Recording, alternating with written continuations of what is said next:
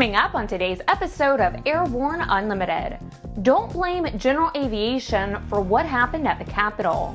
ICAS makes it easier to find your air show, and Hyundai Motor sends a message to space.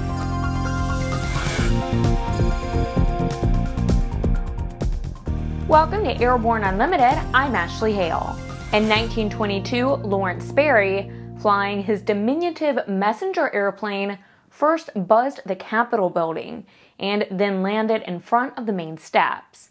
In this case, he was welcomed, as the intrepid aviator demonstrated the abilities of his little airplane.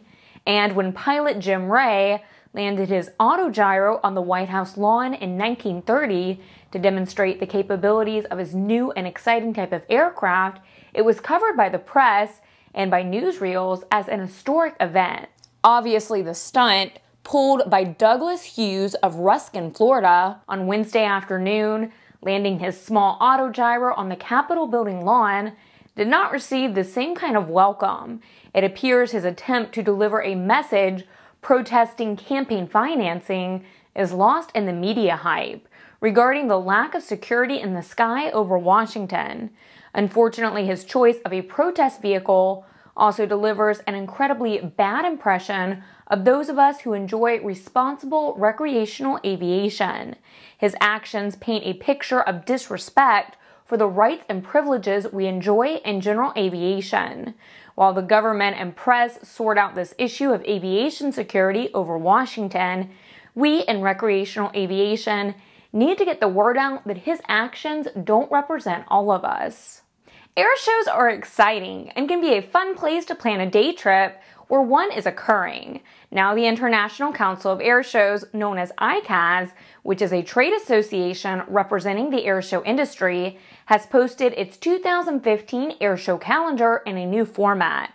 Just enter ICAS into your web search engine to go to the ICAS website, and you can access the new calendar features. The calendar is the most complete source for air show information and offers visitors multiple ways to locate a show or their favorite performers, including the U.S. Navy Blue Angels, U.S. Air Force Thunderbirds, and Royal Canadian Air Force Snowbirds military jet teams. Additionally, the world-renowned Breitling jet team will make its first U.S. appearance and will fly in 19 cities this year. Calendar visitors can view several options, including a map of shows or a simple drop-down list, and sort by month, state, and performer. Users are also provided links to the individual air show and performers' websites. After the break, a message on Earth is seen from space. Redbird is quickly becoming the industry standard for flight training. Since Redbird introduced its revolutionary FMX in 2007, colleges, universities, and flight training operations around the world have integrated Redbird products into their curriculum. It's time to discover what Redbird can do for you. Join the migration. Now certified, Aspen Avionics single-band ADS-B, ATX-100, and ATX-100G transceivers are the next-gen ADS-B solution that provides the features pilots need while keeping flyaway costs low. Check it out now at aspenavionics.com.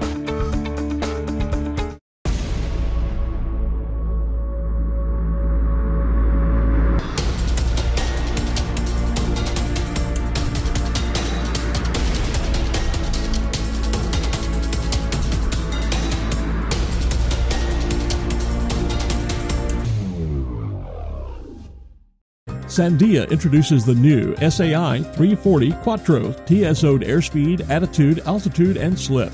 With integral backup battery, safety never looked so good. See it now at www.sandia.aero. Welcome back!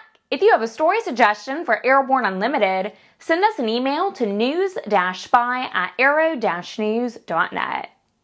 When your dad is aboard the International Space Station, it's kind of difficult to send him a handwritten note. But Hyundai Motor has found an innovative way to do just that. The newly launched campaign, entitled A Message to Space, revolves around a 13-year-old girl from Houston, Texas, whose father is an astronaut and often away on space missions for many months at a time. Hyundai Motor conceived of a way for her to stay in touch with her father while he's gone by writing a personal message in giant lettering big enough to be read from space. Using the Del Mar Dry Lake in Nevada as a blank canvas, Hyundai Motor dispatched 11 cars to write an epic message measuring 2.1 square miles. It's reported that Dad got the message.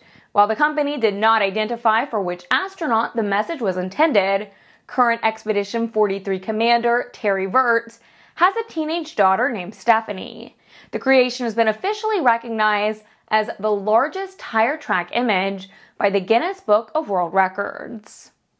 The business of private industry spaceflight gets another boost as Blue Origin completed the acceptance testing of its BE-3 rocket engine. The first new hydrogen engine to be developed in the United States is more than a decade.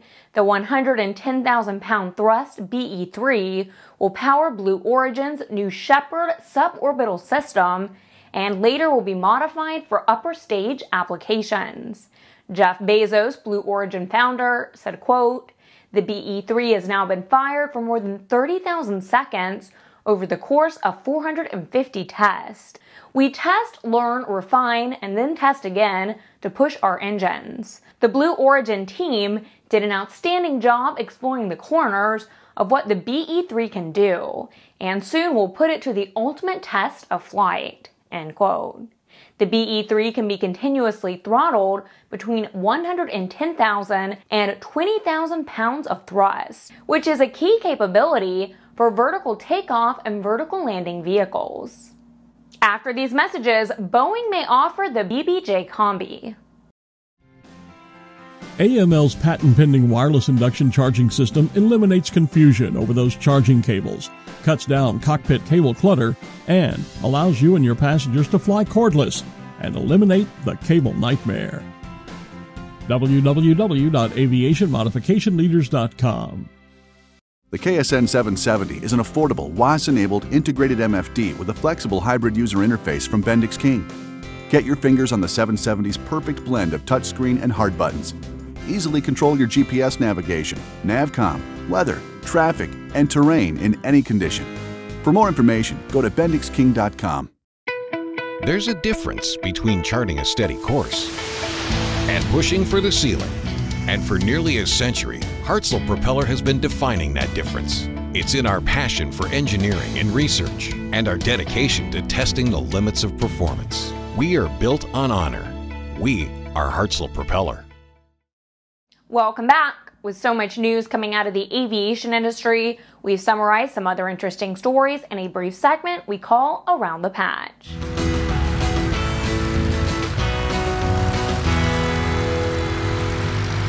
Boeing Business Jets is studying the potential for a BBJ Combi, not to be confused with a fast food order. This is a biz jet with a split configuration of both passengers and cargo at the same time. 4 years after launching a partnership with The Ohio State University to establish the Center for Aviation Studies, NetJets has reinforced its investment in aviation's next generation. They've donated an additional $1 million to the program. The Export-Import Bank of the United States has approved a $22.4 million loan guarantee to finance the export of U.S.-made Augusta-Westland AW-139 helicopters. The financing will support about 200 jobs at Augusta-Westland's Philadelphia facility. Some congressional leaders say that the Pentagon is too cautious in developing unmanned aircraft technology that can provide long-range IRS and more. Senator McCain and others want an unmanned carrier-based system that can fly for days at a time. Well, that's it for today's trip around the patch. Let's move on to the rest of the news. And now to conclude this Airborne Unlimited week, we finally have the aviation story we've been long waiting for, a flying cucumber. The Hendrix Gin Company, that's gin as in gin and tonic, is launching Hendrix Air.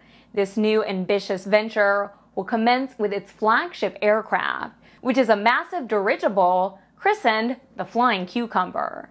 Hendrix Air will launch its fleet based on a single dirigible. In contrast to the hub-and-spoke structure of conventional airlines, all Hendrix Air flights will depart and arrive from the same point, which Hendrix National Brand Ambassador Jim Ryan says, quote, emphasizes the excitement of the flying experience itself. We're offering a return to the true glamour of flight, end quote. The 130-foot-long, 40-foot-tall flying cucumber is adorned with a giant eye in the sky, which exudes both whimsy and a dashing sense of purpose. It will launch with a coast-to-coast voyage beginning in April and culminating in August, stopping at 11 cities along the way. Well, that's our program for Friday, April 17th. Remember to get comprehensive real-time 24/7 coverage of the latest aviation and aerospace stories anytime at Aero-News.net. Remember that Airborne Unlimited is streamed daily, Monday through Friday. Please join us in a growing roster of over 100 outstanding industry associations and organizations every weekday for the best in aviation and aerospace news. I'm Ashley Hale. Thanks for watching.